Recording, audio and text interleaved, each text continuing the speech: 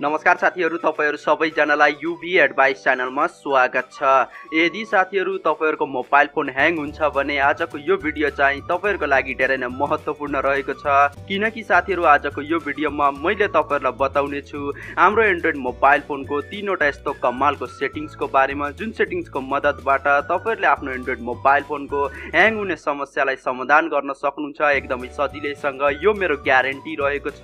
जस्तै साथीहरु मैले चाहिँ तपाईहरुलाई यहाँनिर एउटा उदाहरण दिन गइरहेको छु। साथीहरु जब हामीले कुनै पनि नयाँ मोबाइल फोन खरिद गर्छौं त्यो अवस्थामा चाहिँ हाम्रो एन्ड्रोइड मोबाइल फोन ह्याङ हुँदैन अथवा हाम्रो मोबाइल फोनमा कुनै पनि समस्या हुँदैन। तर साथीहरु समय सँगसँगै हाम्रो एन्ड्रोइड मोबाइल फोन ह्याङ हुन थाल्छ अथवा हाम्रो मोबाइल फोनमा थुप्रै समस्याहरू आउन थाल्छ। साथीहरु हाम्रो एन्ड्रोइड मोबाइल फोन ह्याङ हुनुको पछाडी थुप्रै कारणहरू हुन सक्छ। तर साथीहरु तपाईहरुले टेन्सन लिनु पर्दैन। आजको यो भिडियो हेरिसकेपछि तपाईहरुको मोबाइल फोन कहिले पनि ह्याङ हुने छैन अथवा तपाईहरुले आफ्नो मोबाइल फोनको ह्याङ हुने समस्यालाई एकदमै सजिलैसँग समाधान गर्न सक्नुहुन्छ। यो मेरो ग्यारेन्टी रहेको छ। यदि साथीहरु तपाईहरुले पनि आफ्नो मोबाइलको ह्याङ हुने समस्यालाई समाधान गर्न चाहनुहुन्छ र यो तीनवटा सेटिङ्सको बारेमा जान्न चाहनुहुन्छ भने आजको यो भिडियोलाई लाइक गर्नुहोस् र सँगसँगै आजको यो भिडियोलाई आफ्नो फेसबुक, व्हाट्सएप, इमो, इन्स्टाग्राम सबै ठाउँमा शेयर गर्नुहोस्।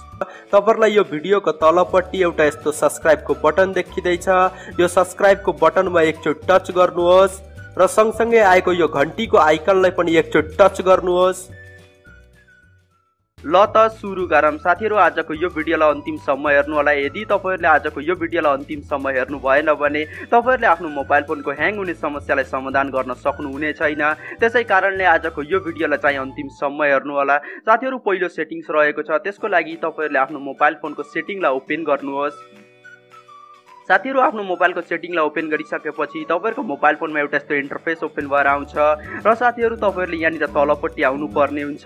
र साथीहरु तपाईहरुले यहाँनिर देख्न सक्नुहुन्छ स्टोरेज एन्ड USB भनेर लेखेको छ। यो स्टोरेज एन्ड USB मा एकचोटि टच गर्नुहोस्। साथीहरु स्टोरेज एन्ड USB मा टच गरिसकेपछि अब चाहिँ तपाईहरुको मोबाइल फोनमा फेरि एउटा यस्तो इन्टरफेस ओपन भएर आउँछ र साथीहरु तपाईहरुले यहाँनिर देख्न सक्नुहुन्छ एप्स भनेर लेखेको छ। यो एप्स मा एकचोटि टच गर्नुहोस्। साथीहरु एप्समा टच गरिसकेपछि तपाईहरुको मोबाइल फोनमा फेरि एउटा यस्तो इन्टरफेस ओपन भएर आउँछ र साथीहरु तपाईहरुले यहाँनिर देख्न सक्नुहुन्छ तपाईहरुको मोबाइल फोनको इन्टरनल स्टोरेजमा जति पनि एप्लिकेसनहरु इन्स्टल छन् ती सबै एप्लिकेसनहरु यहाँनिर देखाइनेछ। जस्तै साथीहरु तपाईहरुले यहाँनिर मेरोमा देख्न सक्नुहुन्छ र साथीहरु तपाईहरुले यहाँनिर देखाइएका यी सबै एप्लिकेसनहरुको डाटालाई चाहिँ क्लियर गर्नुपर्ने हुन्छ, किनकि साथीहरु यी एप्लिकेसनहरुको क्र्याश डाटा चाहिँ धेरै भइसकेको हुन्छ अथवा नचाहिँदो डाटाहरु चाहिँ धेरै भइसकेको हुन्छ, जसले गर्दा तपाईहरुको मोबाइल फोन ह्याङ हुन थाल्छ। जस्तै तपाईहरुले यहाँनिर मेरोमा देख्न सक्नुहुन्छ विन्डोज किबोर्डको डाटा चाहिँ 133 MB भएको छ, युट्युबको 109 MB भएको छ, गुगल प्ले सर्भिसको 94 MB भएको छ। साथीहरु यसरी तपाईहरुले यहाँनिर MB देख्न सक्नुहुन्छ तपाईहरुको मोबाइल फोनमा। साथीहरु तपाईहरुले यी सबै एप्लिकेसनहरुको चाहिँ डाटालाई क्लियर गर्नुपर्ने हुन्छ। डाटालाई क्लियर गर्नको लागि तपाईहरुले त्यो एप्लिकेसनको नाममाथि एकचोटि टच गर्नुहोस्। जस्तै मैले यो विन्डोज किबोर्डमाथि एकचोटि टच गरे। साथीहरु त्यो एप्लिकेसनको नाममाथि टच गरिसकेपछि अब चाहिँ तपाईहरुको मोबाइल फोनमा फेरि एउटा यस्तो इन्टरफेस ओपन भएर आउँछ र साथीहरु तपाईहरुले यहाँनिर देख्न सक्नुहुन्छ क्लियर डाटा भनेर लेखेको छ। यो क्लियर डाटामा एकचोटि टच गर्नुहोस्। साथीहरु त्यो क्लियर डाटामा टच गरिसकेपछि अब चाहिँ तपाईहरुको मोबाइल फोनमा फेरि एउटा यस्तो पपअप इन्टरफेस ओपन भएर आउँछ र साथीहरु तपाईहरुले यहाँनिर ओके को बटन देख्न सक्नुहुन्छ। यो ओके को बटनमा एकचोटि टच गर्नुहोस् र साथीहरु त्यो ओके को बटनमा टच गरिसकेपछि अब चाहिँ तपाईहरुले यहाँनिर देख्न सक्नुहुन्छ यसको डाटा चाहिँ क्लियर भइसक्यो र यो एप्लिकेसनको साइज चाहिँ जम्मा 44.79 MB रहेको छ। साथीहरु यस्तै गरेर तपाईहरुले यहाँनिर देखाइएका यी सबै एप्लिकेसनहरुको डाटालाई चाहिँ क्लियर गर्नु होला। र साथीहरु अब रहेको छ अर्को सेटिङ्स। त्यसको लागि तपाईहरुले यहाँनिर एकचोटि ब्याक गर्नुहोस्, फेरि एकचोटि ब्याक गर्नुहोस्। साथीहरु दुईचोटि ब्याक गरिसकेपछि अब चाहिँ तपाईहरुको मोबाइल फोनमा फेरि एउटा यस्तो इन्टरफेस ओपन भएर आउँछ र साथीहरु तपाईहरुले यहाँनिर देख्न सक्नुहुन्छ एप्स भनेर लेखेको छ। तपाईहरुकोमा एप्लिकेसन म्यानेजर पनि लेखेको हुन सक्छ। यदि तपाईहरुकोमा एप्लिकेसन म्यानेजर लेखेको छ भने एप्लिकेसन म्यानेजरमा एकचोटि टच गर्नुहोस्। मैले यहाँनिर चाहिँ एप्समा टच गरे र साथीहरु त्यसपछि तपाईहरुको मोबाइल फोनमा फेरि एउटा यस्तो इन्टरफेस ओपन भएर आउँछ र साथीहरु तपाईहरुले यहाँनिर देख्न सक्नुहुन्छ तपाईहरुको मोबाइल फोनमा जति पनि इन्स्टल एप्लिकेसनहरु रहेका छन् ती सबै एप्लिकेसनहरु यहाँनिर देखाइनेछ र साथीहरु तपाईहरुले यहाँनिरबाट चाहिँ तपाईहरुले त्यति आवश्यकता नभएको अथवा त्यति युजफुल नभएको एप्लिकेसनहरुलाई चाहिँ फोर्स स्टप गर्नुपर्ने हुन्छ।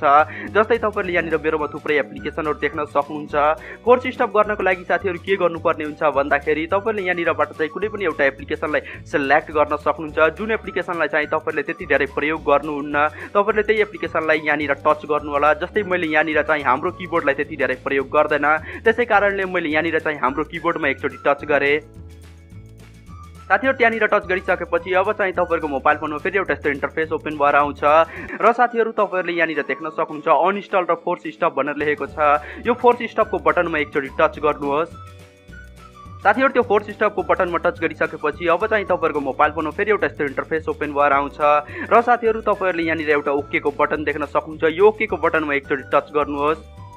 र साथीहरु त्यहाँनिर ओके को बटनमा टच गरिसकेपछि अब चाहिँ तपाईहरुले यहाँनिर देख्न सक्नुहुन्छ यो एप्लिकेसन चाहिँ फोर्स स्टप भइसक्यो भन्नाले अब यो एप्लिकेसन चाहिँ तपाईहरुको मोबाइल फोनको ब्याकग्राउन्डमा रन गर्ने छैन अथवा तपाईहरुको मोबाइल फोनलाई ह्याङ गराउने छैन त्यस्तै गरेर साथीहरु तपाईहरुले यहाँनिर देखाइएका यी आवश्यकता नभएको एप्लिकेसनहरुलाई चाहिँ तपाईहरुले यहाँनिर फोर्स स्टप गर्न सक्नुहुन्छ र आफ्नो मोबाइल फोनको ह्याङ हुने समस्यालाई एकदमै सजिलैसँग समाधान गर्न सक्नुहुन्छ र साथीहरु अब रहेको छ तेस्रो सेटिङ जुन चाहिँ धेरै नै महत्त्वपूर्ण रहेको छ त्यसै कारणले यहाँनिर एकदमै ध्यान दिएर हेर्नु होला साथीहरु तेस्रो सेटिङ्सको लागि चाहिँ तपाईहरुले आफ्नो मोबाइल फोनको प्ले स्टोरलाई ओपन गर्नुहोस्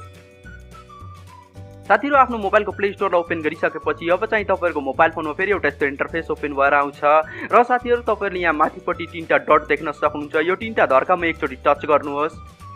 साथीहरु त्यो तीनटा धर्कामा टच गरिसकेपछि अब चाहिँ तपाईहरुको मोबाइल फोनमा फेरि एउटा यस्तो इन्टरफेस ओपन भएर आउँछ र साथीहरु तपाईहरुले यहाँनिर देख्न सक्नुहुन्छ सेटिङ्स भनेर लेखेको छ यो सेटिङ्समा एकचोटी टच गर्नुहोस् साथीहरु त्यो सेटिङ्समा टच गरिसकेपछि अब चाहिँ तपाईहरुको मोबाइल फोनमा फेरि एउटा यस्तो इन्टरफेस ओपन भएर आउँछ र साथीहरु तपाईहरुले यहाँनिर थर्ड नम्बरमा देख्न सक्नुहुन्छ अटो अपडेट एप भनेर लेखेको छ यो अटो अपडेट एपमा एकचोटी टच गर्नुहोस् साथीहरु अटो अपडेट एपमा टच गरिसकेपछि अब चाहिँ तपाईहरुको मोबाइल फोनमा फेरि एउटा यस्तो पपअप इन्टरफेस ओपन भएर आउँछ र साथीहरु तपाईहरुले यहाँनिर तीनटा अप्सनहरु देख्न सक्नुहुन्छ जस्तै तपाईहरुले यहाँनिर देख्न सक्नुहुन्छ over any networks over wifi only don't auto update app भनेर लेखेको छ साथीहरु तपाईहरुले यहाँनिर चाहिँ डोन्ट अटो अपडेट एपलाई सिलेक्ट गर्नुपर्ने हुन्छ जस्तै तपाईहरुले यहाँनिर तलपट्टि देख्न सक्नुहुन्छ डोन्ट अटो अपडेट एप लेखेको छ र त्यसको साइडमा एउटा गोलो घेरा देख्न सक्नुहुन्छ यो गोलो घेरामा एकचोटी टच गर्नुहोस्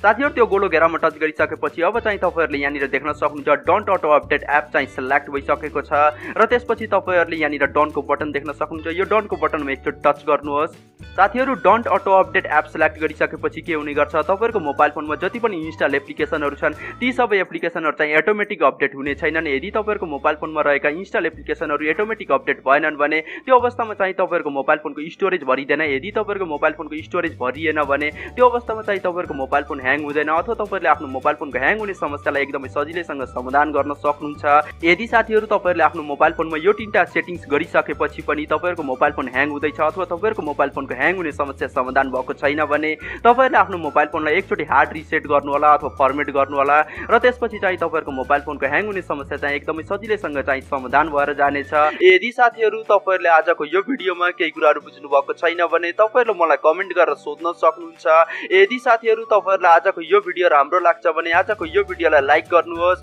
र सँगसँगै आजको यो भिडियोलाई आफ्नो फेसबुक व्हाट्सएप इमो इन्स्टाग्राम सबै ठाउँमा शेयर गर्नुहोस् र अझैसम्म तपाईहरुले यो युपी एडभाइस च्यानललाई सब्स्क्राइब गर्नुभएको छ भने प्लिज सब्स्क्राइब गर्नुहोस् र सँगसँगै आएको घण्टीको आइकनलाई पनि टच गर्नुहोस् हस्त साथीहरु फेरि अर्को भिडियोमा भेटौँला।